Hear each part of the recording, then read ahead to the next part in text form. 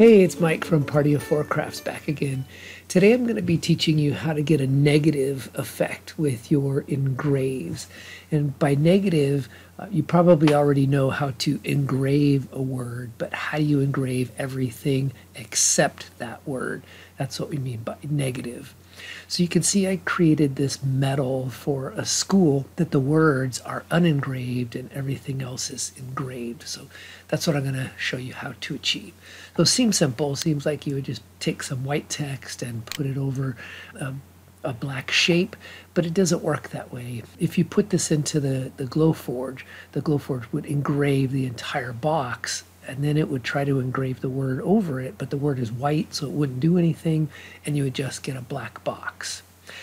So next step, you would think you could convert this to a path, and then take that path and cut it out of the engrave.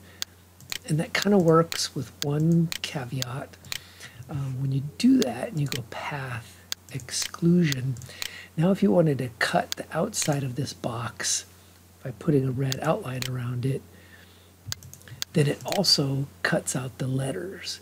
And that's probably not what you want.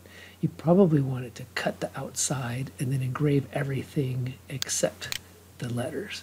So to do that, you'll have to add another box around it. So turn off the outline for that one, and then I'll add another box of the same size around it.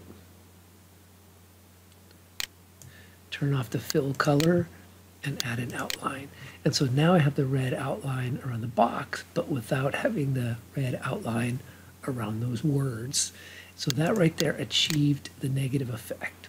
And if you want an unengraved rim around the edge, because sometimes if you cut right up to an engrave, it doesn't look great, the thinner part around the edge. So sometimes I'll just make this outside part a bit bigger, and then that white frame that you have around that entire thing will be unengraved, and it'll cut with a border around it, and then your negative text sticking up out from your black engrave. So that's it. That's the main way to get the negative effect. You cut it out of the black engrave, add another outline around it to cut around the outside.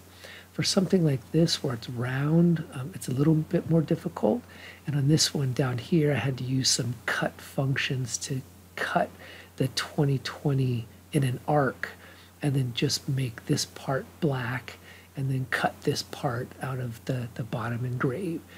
So I had to break the path here, and then connect it and make the arc, and then subtract it from there, and then cut it here, and then close that path, and then exclude it, cut it here, here, connect it, and exclude it. So this part was a little bit more complicated.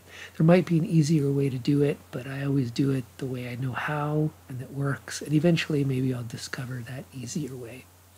All right, that's it. I hope you learned something today. If you'd like to see when new topics come out, just click the subscribe button, and I'll see you next time.